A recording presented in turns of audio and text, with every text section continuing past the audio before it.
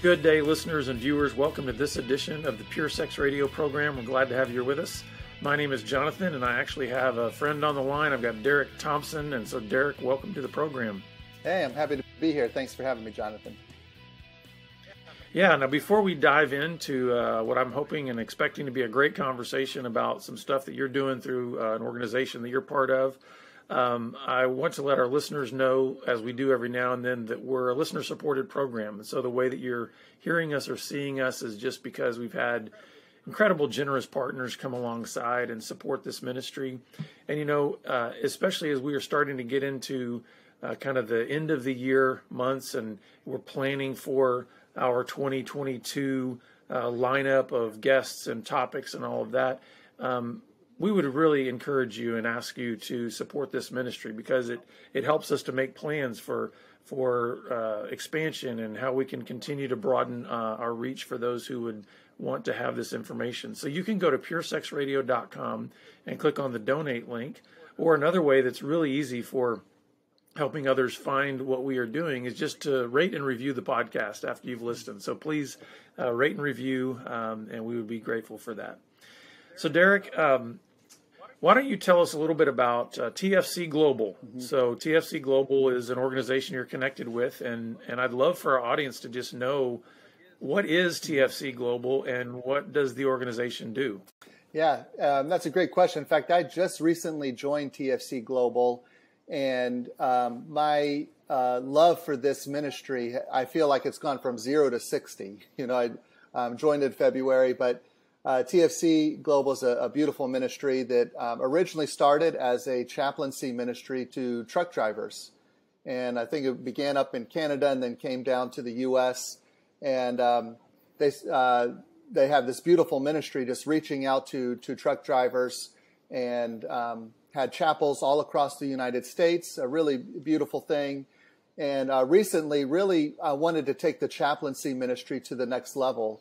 And now is a highly certified training for chaplains that obviously minister in truck stops across the country, but also are trained to go into law enforcement places, into truck companies, and, you know, really just into the community. So TFC has been doing some amazing work the past, 70 years now.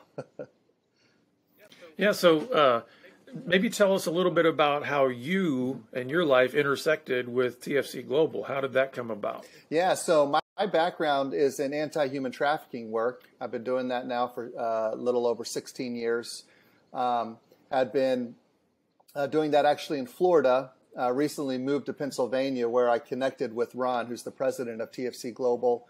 And what I found out is that TFC, because they were involved in the truck industry and, you know, working in truck stops and places like that, they had actually been combating human trafficking for these past 70 years. Most of those years, they didn't even know that they were combating human trafficking. They just were. And then recently, though, had discovered more of a need to want to put some more resources and energy into making a difference when it comes to human trafficking. So that's how we initially kind of connected. And where did your passion for helping in that space of anti-human trafficking kind of come from? Was there a light bulb that went off? Was there a personal connection to the issue? What kind of got you into this for 16 years? Yeah, it's a great question. It was seminary. I went to Fuller Theological Seminary, and I was going to be I went to seminary to get a Master of Divinity and then hopefully become a pastor or possibly a missionary. And it was my second quarter at Fuller. I had one elective left, in filling out my class. There was one elective. My student advisor said, "Hey, Derek, I think you'd like this course called Children at Risk. You know, it's a new class that we're offering. Why don't you, kind of fill out your schedule that way?" And it's, one of those ironic things, because something that just kind of was added at the last second ended up changing my life forever.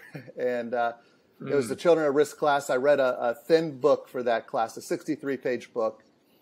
And there was an overview of different ways children are at risk in the world. And chapter 5 of that book was Children of the Sex Trade. Is it possible to be born a second time? And the title alone is what really changed my life. I read that time, and it felt like a sucker punch to the gut. It just like I had a very strong emotional reaction and just couldn't believe that something like this is actually happening in the world. So that's actually what started my my venture into anti-human trafficking. Yeah. Well, this year, and just for our listeners to know, I've actually known Ron for some years. Our ministry has been connected to Ron's work up there in the Northeast, and so it's kind of cool. Some things that started to come together this year when you came on board with TFC Global, is some ideas started to percolate about maybe a potential partnership. How can we maybe sort of put our heads together, put our ministries together in a way that could help even more men in that space who are dealing with all kinds of sexual brokenness issues. Can you take us through a little bit of what happened in that, and then maybe we can talk a little bit about what that partnership has become? Absolutely, yeah. I think what happened, so in investing in anti-human trafficking work, the more you get involved in it, the more you learn and become educated. One of the things that you'll eventually come up against is the need for good intervention work when it comes to the buyer demand. So sex trafficking is a business. It's an illegal business happening all over the world, making billions of dollars, and is the primary incentive for pimps and traffickers to do what they do. And so you see this big, gap in our strategy to combat human trafficking when you look at the buyer demand and what's actually really happening that would help men get free from consumer sexual beliefs and behaviors. And so that's where Ron brought me on to really take that up. And as he brought me on to say, hey, Derek, let's tackle this best way we can. The partnership that he already had with Be Broken was just such a natural connection. And the workshop was such a beautiful thing that's happening in Texas and Florida and had been in Pennsylvania. But the first thing I said is, hey, let's bring this back to Pennsylvania. And we also have chaplains in other parts of the country. It'd be nice if we could maybe even one day have this expand to different parts of the country. So I think that is... that's key, is to find, what people, I think, who aren't as familiar with this issue, what they don't understand is that there are resources and ministries that actually work, that actually help get men free. And one of the lies we can believe is that, well, it's impossible. Men are never going to change, or freedom isn't possible. And that's obviously just not true. And as you can well attest, freedom is possible. It doesn't mean you don't have to put in, hard work. The people who have created this behavior over a long period of time, it takes hard work. But man, freedom is possible. Mm-hmm. Absolutely. And that is the name of our workshop, Gateway to Freedom. Yes. And so as we came together, it just seemed like a perfect fit for then you guys to develop what you're calling the Gateway to Freedom Foundation. Mm-hmm. So can you tell us a little bit more about what all that includes? We can certainly talk about the workshop aspect and let people know kind of what that's about. But you guys are wanting to put a little bit more under that umbrella of the Gateway to Freedom Foundation. And tell us also maybe how you're going about, maybe, lack of a better word, targeting the guys that would benefit from this, these resources that you're putting together. Yeah, great question. So, Gateway to Freedom Foundation is the anti-human trafficking initiative of TFC Global. So that's what the Gateway to Freedom Foundation is. And our primary mission or goal is to free every person from consumer sexual beliefs and behaviors. That's what we're after, which for us in anti-human trafficking work is another way of saying that is ending the demand for commercial sex. So that's our great purpose that we run to every single day and we'll exhaust ourselves to solve that problem. And what that looks like for us is a couple things. What we see is missing in this work right now is what we call a comprehensive approach to combating the demand. And so there's a lot of things out there right now that would say, hey, this is an anti-demand strategy, but they're usually pretty simplistic in what they're really doing. So it's usually like a campaign, for example. There'll be a campaign that is telling people don't buy sex, and where that's that's nice to put that out there. It's good to do something rather than nothing. It's really not taking the demand seriously. And so Gateway to Freedom Foundation, we're creating a comprehensive approach to combat this. And simply what that means is that we do believe in accountability, that we need to raise the penalties on those who are paying for prostituted people, raise the penalties for buyers. In fact, buyers have told us that is a key strategy, that if you make it more costly, it will deter the behavior. But then two, intervention. We don't want to just raise the penalty and then not give intervention. And again, we see this happening. We see some places that are cracking down on the buyer demand, and then no bridge to resources that would actually help men get free, or whoever's struggling with this get free. And so that intervention piece is really, really crucial, and where we partner with you on and some other agencies as well. We want to make sure that intervention is possible for every single person. And then awareness. There's a lot of cultural myths and barriers that actually keep people from seeking freedom.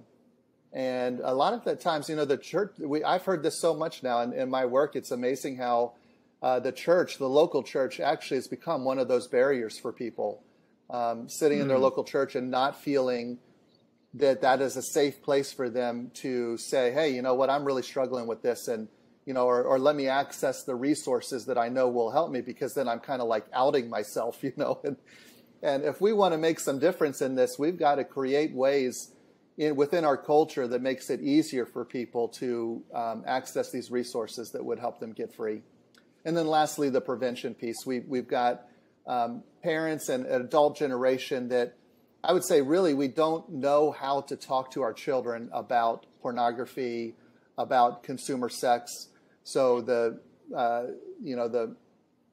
typical thing we do is try to ignore it, or not talk about it. And so if we can equip our parents and our pastors and teachers and youth pastors how to do this in a better way, then we have a much better chance of actually preventing the behavior to begin with. So, yeah, that's great. As you were talking about that, kind of raising the accountability, but at the same time trying to provide avenues for help. Yes. It made me, the first thing that popped into my head is that's the beautiful tension that a believer in Jesus Christ is supposed to carry between justice and mercy. Amen. Right? Amen.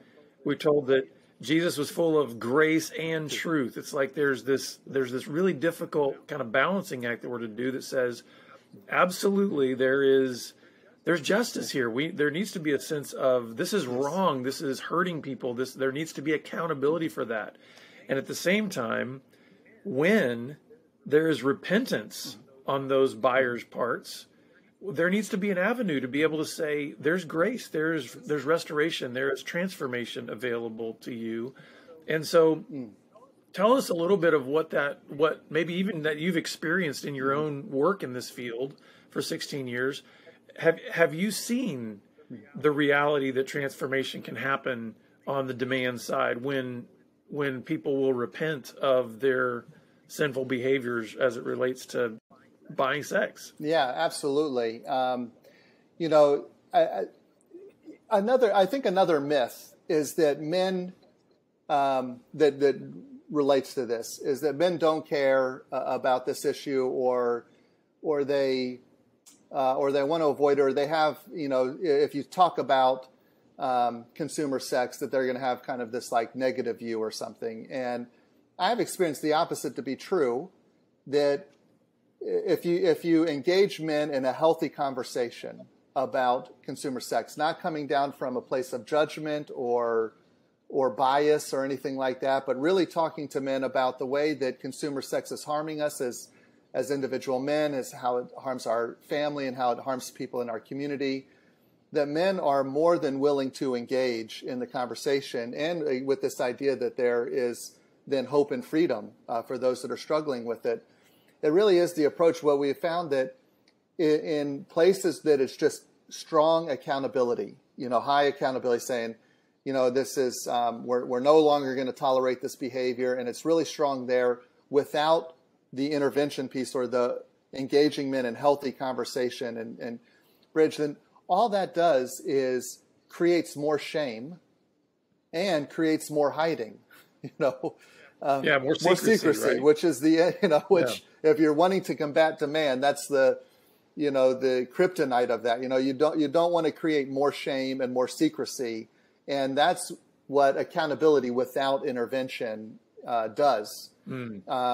If I was, I've experienced that in my life. When I was getting free, I needed the hope and the grace that let me know that, hey, this is possible. I can do it, and it's good for me. So if it was just, judgment and high accountability, then I would have been, I too would have said, hey, I've got to hide this at all cost. It's not safe for me to expose this behavior, so I'm going to hide it, which then would have just creates a vicious cycle. Now, do you see any dangers if that balance gets swung the other direction? If there's an imbalance to say, hey, listen, there's all this love and grace and, opportunities for transformation, but no accountability. Yeah, absolutely. Are there dangers that way too? Yes, and I love framing it that way, that these two things have to be at a good tension with each other. You need a good balance between these two. But honestly, for many, many decades, and I don't even know how far back it goes, but for a long, long time, we were operating with zero to no accountability. When it comes from legally speaking, men were not being held accountable for buying, for paying for prostituted people and the harm that was actually really causing.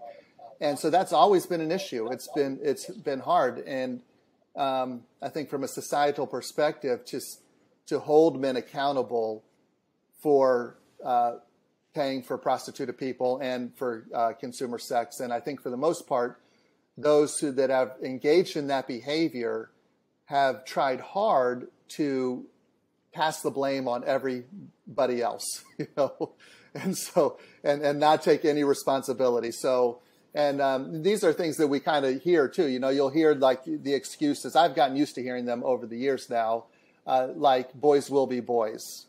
That's a way to not take any responsibility. This is just what it means to be a man, or this is just what boys do, so it's not my fault. Prostitution is the oldest profession in the world. You'll hear that quite often.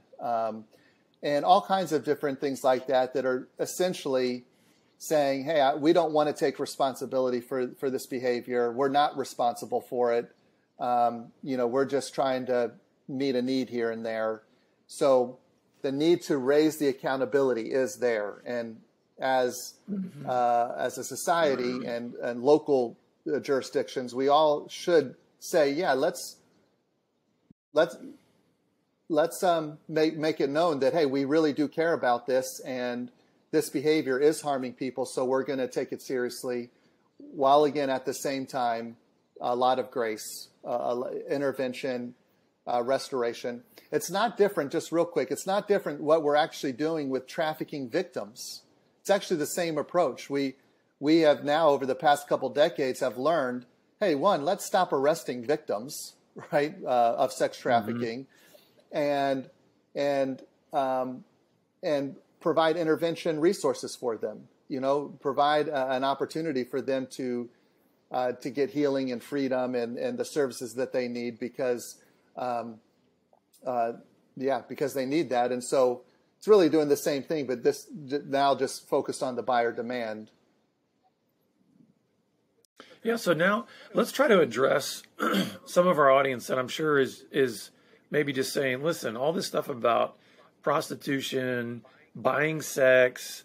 Man, you're in a realm I'm not even dealing with. I mean, I've never paid for sex. I mean, my problem is porn. Right. So I think I'm just going to turn the podcast off because this has nothing to do with anything that I'm dealing with. Can you help us understand the connection between human trafficking and sex trafficking and pornography? Yeah. These two, that's why we talk about consumer sex, because there's different forms of that. And every form is connected to sex trafficking in some way or shape or form, and definitely connected to sexual exploitation. And what's interesting about pornography is that, one, it's, I think, almost without fail, every person's first experience with consumer sex. Our first experience is going to be with pornography before, most likely, before prostitution or any other type of consumer sex out there. And so pornography plays a key role because it's already, it's like the gateway drug, the gateway avenue. And, but it's also playing a very important role in that, in the way that it's marketed to men, to society, making it okay. And even creating some of those built-in justifications that's important then to then transition into paying for prostituted people or whatever. So there's that aspect of it that pornography can lead to other forms of paying for sex, and it's usually our first foray into that behavior. But then secondly, traffickers, certainly, they're looking to make money any way they can, and pornography is a great way for them to make money. So the idea that there aren't sex trafficking victims in pornography is a terrible myth. There are plenty of sex trafficking victims that are being used in pornography, are also being sold in prostitution, and are also in our adult venue places around the world. So traffickers aren't just saying, no, there's only one, we're only going to try to make money one way in this in this industry, any and all ways. In fact, I just read a report about the dating, the dating sites, the sugar daddy dating sites, another great avenue for pimps and traffickers to make money. And so they will use any and every possible means, massage parlors. I could go on. There are no shortage of ways that people would try to make money by exploiting another person. And I like the fact that you guys are saying one of the key elements to changing this, to radically transforming this, is by focusing on the demand side. Yes. And I also like the fact that the approach that you're taking, it doesn't matter what type of consumer behavior somebody's involved in, whether it's prostitution, whether it is pornography or whatever else. The principles for change, the principles for hope are going to be the same no matter what. Can you, right now, can you maybe just even think about, the guys in our audience right now that maybe, hey, they're still carrying their shame. They've got their secret that nobody knows what they've been doing, whether it's pornography or anything else. With your experience and just also with the resources that you guys are providing, what would you say to those guys out there that are they are so, they're gripped with fear. They're struggling to think that, man, I'm listening to these guys. I mean, some of this sounds good. I'd love to think that there is a possibility that maybe something could be different. But you know what? I've been burned before when I tried to confess to somebody. I keep going back to the same well over and over again, and no matter how many promises I make to God or myself. What would be some words of encouragement or hope that you would give to those guys out there that might help them take that next step towards freedom? Yeah, I think the first thing I would say, which is to me the most important, is that they're not alone. You are not alone. So many other people have been in your shoes, know exactly what you're going through, have experienced the shame, the multiple times failing, the feeling trapped. And there's a community of us that have experienced freedom and restoration and healing, and are still striving to maintain our sexual integrity. And you can connect with those communities. There's communities of men that are in the journey with men just like you. And please join those communities. And one great way is to connect with Be Broken. One of the one resource that we offer, and I think you're partnering with them as well. And I just love this resource. I've been telling everybody about it, but it's the Live Free Community app. And such a great way to connect and talk about a low risk step to take to then enter a community of like-minded men who are at every different stage in this journey, and supporting one another in getting free. So that's the main thing, is that you're not alone, and